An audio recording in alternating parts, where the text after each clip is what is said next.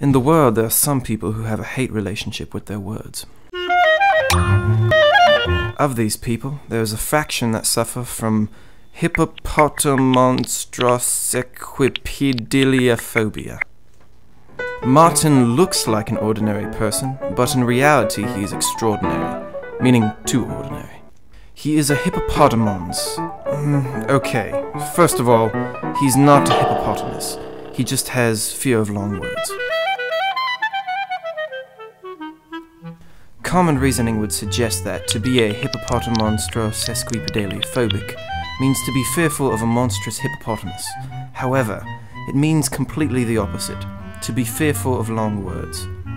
Words like honorific abilitudinatibus, flux in a holne philippification, numino ultramicroscopic silico volcanoconiosis, or Hippopotomonstrosesquippedaliophobia, only a few examples that create anxiety in Hippopotomonstrosesquippedaliophobics.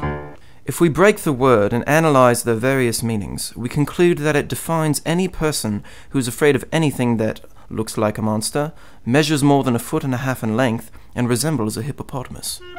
There are people with phobias that don't have names. The phobias, not the people. 'Cause the people do have names.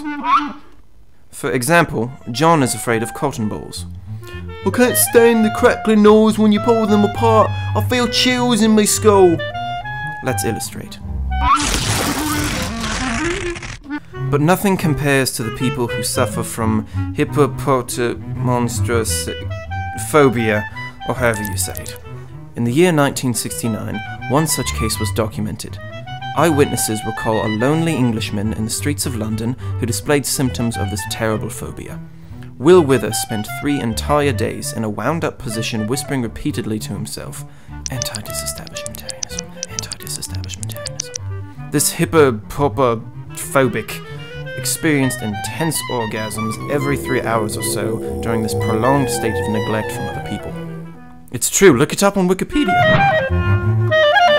Another little-known example surfaced in rumors from the deep jungles of Santa Marta, Colombia. Simón José Antonio de la Santísima Trinidad Bolívar y Palacios was the grand liberator of Colombia, Venezuela, Ecuador, and Panama, and he too was a hippopotomonstrosesquippedaliophobia. Bolívar did not die from the pulmonary phthisis, but from anxiety when trying to say his name before his willer. The person who writes your will. Yes. Last, we have a conversation between a telemarketer and one of those that have the fear of hippopotamus. This conversation is the property of the United States acquired under the Homeland Security Act of 2002 wiretapping service. Disclosed are the terms of use. Divulging this information is a federal crime and may result up to 30 years in prison. No batteries included. Good evening. How are you, Mr. Elmira? Very well. Who am I speaking with? I'm calling from Sensual Beauty. Can I interest you in our special Sensual Beauty lip gloss? No thank you. I'm not interested. Or perhaps may you be interested in Plus Ultra lipstick for men? I said I'm not interested. Thank you. Remember that now you have to download your receipt at this... Okay, goodbye. Mr. Elmira, you have to retrieve your receipt online or you won't get your Plus Ultra lipstick. The website is www.beautyshop.com/shoponline/plusultra/receipt.html. You got it? Can you repeat it for me? Beauty shoe, no thanks, I don't want to. Why not? It's that I'm a hippopotomonstrosesquippedaliophobia. No.